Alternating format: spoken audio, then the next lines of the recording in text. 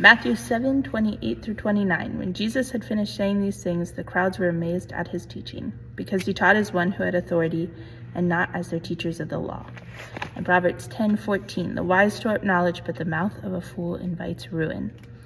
God, we pray for all the teachers and educators and people that have influence over young people.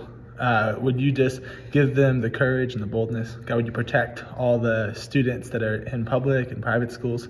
Would you give the students boldness to be able to share their faith and to proclaim who you are wherever they are, God? Would you just show up in a powerful way? Would there just be protection over the schools? Would there be protection of the people that have influence? God, would you just be a light in every school and in every environment in this season? Amen.